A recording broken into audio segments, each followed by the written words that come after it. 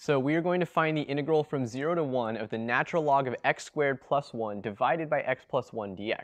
And I hope you're ready because this is going to be a wild ride. Now to start off, I see this natural log of something plus 1 in the numerator. And I know that if I put a t right here and let I of t equal this integral of natural log of tx squared plus 1, what happens if I differentiate the inside with respect to t is that this natural log goes away and we get a rational expression. But in addition, because this t is multiplied by everything except for the plus 1, if we plug in t equals 0, then we'll get the natural log of 0 plus 1, which is just 0 across the whole integral. And that's going to really help us out when we finally solve this problem by integrating back to our original result. Now, as you may have guessed from what I've said here, we're going to use Feynman's technique in order to evaluate this integral, which means that we take both sides of this equation and differentiate with respect to t. So on this side we get I prime of t, and we're going to take the derivative with respect to t on the outside of this integral, but because of Feynman's rule for differentiation under the integral sign, we can actually bring that differential into the integral. So we get the derivative with respect to t of this inside. Now 1 over x plus 1 is a constant with respect to t, so we can pull that out. And then we get the partial derivative with respect to t of the natural log of tx squared plus 1. And now we just have to figure out what this part is right here, and that's fairly easy. First of all, if we use the chain rule, we're going to get an x squared on the top from the tx squared term, and then the denominator becomes tx squared plus 1. So now that we're here, we need a way to simplify this integral and turn it into something we know how to solve. And in order to do that, we're going to want to do some partial fraction decomposition. So what we're going to do is write that x squared over x plus 1 times tx squared plus 1 is equal to a over x plus 1 plus bx plus c over tx squared plus 1. Now we can't use the cover-up method for the bx plus c component, but we can use it for the a because it's a linear term. So if we want x plus 1 to equal 0, then we're going to need x to equal negative 1. So we go over to this right here, cover up x plus 1, and we plug in negative 1. So negative 1 squared is 1, and then we get t times negative 1 squared is 1 again, plus 1. So 1 over t plus 1 is going to be our a term. So we can plug that right in here, 1 over t plus 1. And for the rest of this, we're going to have to multiply through by our denominator and then solve for b and c. So I've multiplied out our whole expression by this denominator, and now we need to figure out b and c. To start out, let's look at the constant terms. On the left side here, we only have an x squared, which means that our constant term is going to be a 0. On this side, we have 1 over t plus 1 and c being our constant terms. So we have that 1 over t plus 1 plus c has to equal 0. And therefore c is negative 1 over t plus 1.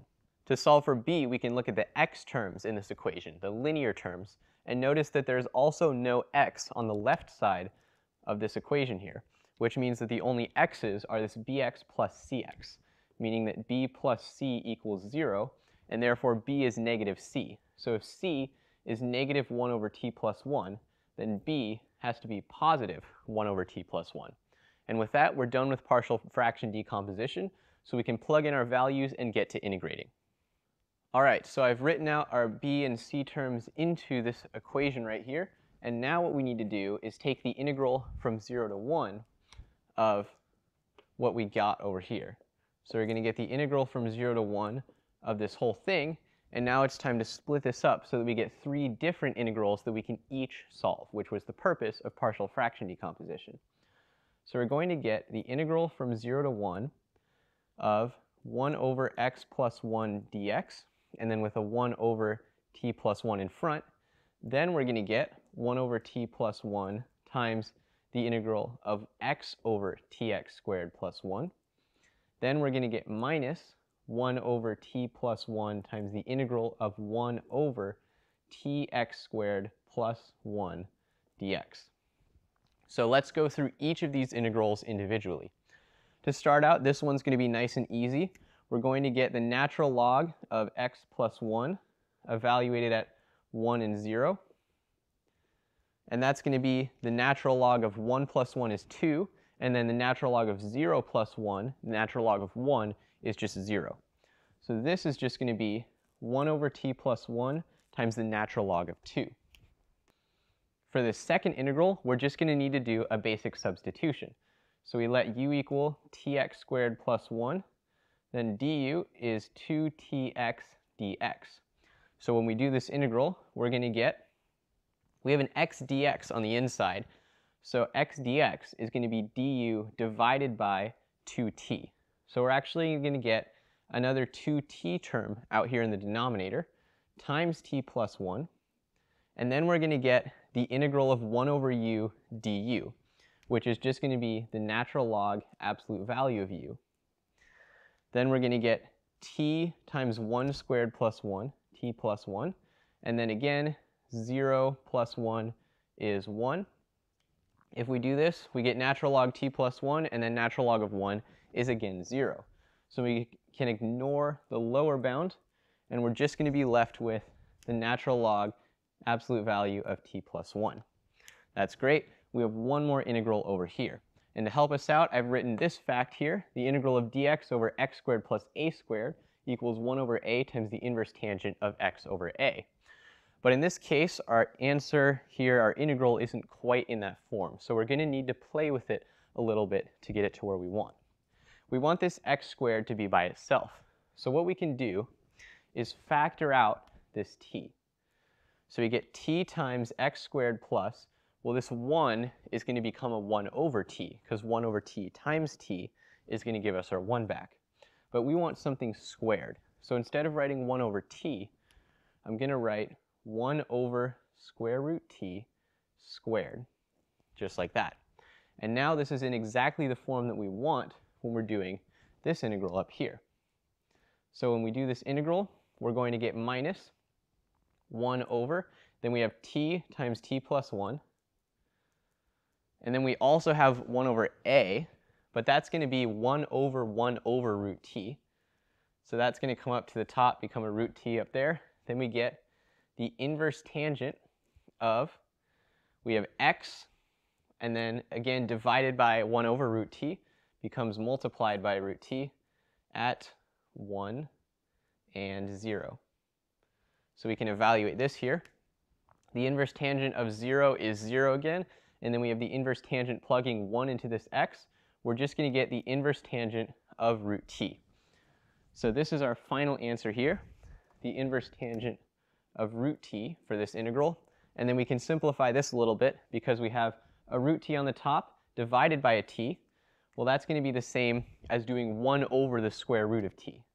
So we do 1 over square root of t times t plus 1, just like this. So here's our answer, but you'll notice that there are a lot of t's in here, and our original question didn't start out with any t's. And that's because this integral is not our final step. Oh no, what we're going to do now is get back to the original I of t, because this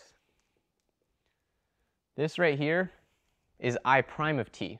This is what we got when we took the derivative on both sides. What we want to get at the end is I of 1, because that's the natural log of x squared plus 1 over x plus 1. So we want to take the integral here, and we'll have 1 as the upper bound, but we're going to need a lower bound, and that's what this I of 0 equals 0 is for. That's why this plus 1 is so important, because it allows us to take the lower bound of 0 on this side and know that I of 0 is 0 without having to worry about that. So now we can just integrate with respect to t on both sides, and whatever we get when we integrate from 0 to 1, that will be our final solution. So I've taken our equation on the bottom here, cleaned it up a little bit, and written it right up here. Remember that I of 0 equals 0, so this integral is just going to evaluate to I of 1. And now it's time to get cracking at each of the parts of our integral right here. To start off, this part is again going to be very easy, because we're going to get natural log 2, and then this part, integrating 1 over t plus 1, we just get natural log absolute value of t plus 1 at 1 and 0. Go through the same process as before. We get natural log of 1 plus 1 is 2, and then natural log of 0 plus 1 is 0. So this becomes natural log 2 times natural log 2, or natural log 2 squared. Now for the second part here, we have two things in the denominator, and you know what happens when we get two things in the denominator. It means we do partial fraction decomposition. So we're going to pull that off on this integral right here. So let's see what we get. We want a over t plus b over t plus 1. And let's figure out what each of these things is. First of all, for t, if we want t to be 0, we set t equals 0. Go up here, 1 over 0 plus 1 just becomes 1. So our a is just going to be 1. And then for b, t plus 1 equals 0 means t is negative 1. So we go up here, 1 over negative 1 is negative 1. So this is just going to be a minus 1 over t plus 1. And we can split this up into two integrals right here. So we're going to get the integral from 0 to 1 of natural log t plus 1 over t dt. And then we're going to get the integral from 0 to 1 of natural log t plus 1 over t plus 1 dt. And then this should be a minus because b was negative 1. So let's look at each of these parts. First, right here, we see a natural log t plus 1 divided by just a t by itself, and this means it's time to bust out the Taylor series. So the natural log of t plus 1, we know we can write as the sum from n equals 1 to infinity of negative 1 to the n plus 1 times t to the n over n. So this is the natural log Taylor series of 1 plus t. But notice we have a divided by t here, which means our t to the n is going to become t to the n minus 1. If we want to integrate this, we can use Fubini's theorem to switch the sum and the integral. So this integral is going to get dragged to the inside. And when we do this, negative 1 to the n plus 1, that's a constant. 1 over n, that's a constant with respect to t. So we just have to do the power rule on t to the n minus 1. So we're going to get t to the n over n. That's going to be the result of this. Then we have another n on the bottom. That's n squared. We want to evaluate this at 1 and 0. Well, 1 to the n is 1, and 0 to the n is 0. So in fact, we're just going to get 1 minus 0 on the top. So that's just a 1. Now we have to evaluate this sum. We have the sum from n equals 1 to infinity of negative 1 to the n plus 1 over n squared. So this is going to be 1 over 1 squared minus 1 over 2 squared plus 1 over 3 squared, and so on. And I've made a separate video on this, so you can check the link in the description. This actually evaluates to pi squared over 12. So that is going to be the answer to this part here. I dropped the 1/2 at the beginning here, so we're going to get 1/2, 1/2, and 1/2 of pi squared over 12. We're going to get pi squared over 24 as the answer to this first integral. So I've written this pi squared over 24 up here, and now it's time for the second integral, which is going to be much easier because we have a natural log of t plus 1 on the top that we can nicely substitute. Because when we take the derivative, we get du equals 1 over t plus 1 dt, which is just sitting pretty here for us to use. So we're going to get minus 1/2, the integral of natural log of 0 plus 1 is still natural log of 1 is 0. And then on the top, we get natural log of 1 plus 1 is 2. And this becomes a u. And we have 1 over t plus 1 dt is du. So now we're going to have negative 1/2 times 1/2 u squared at natural log of 2 and 0. 0 squared is 0, so we don't have to worry about the lower bound. We're just going to get natural log 2 squared. So we come up to the top here, pi squared over 24, then we have minus 1/4 is 1/2 times 1/2, natural log 2 squared. So now all we have left to do is this final integral. Notice we have an inverse tangent of something other than t. So it's a very weird inverse trig expression, and it might seem difficult at first, but watch this. U equals the inverse tangent of root t. Weird inverse trig expressions are another thing that you should always try to substitute just in case it works. And in this case, oh, it definitely works.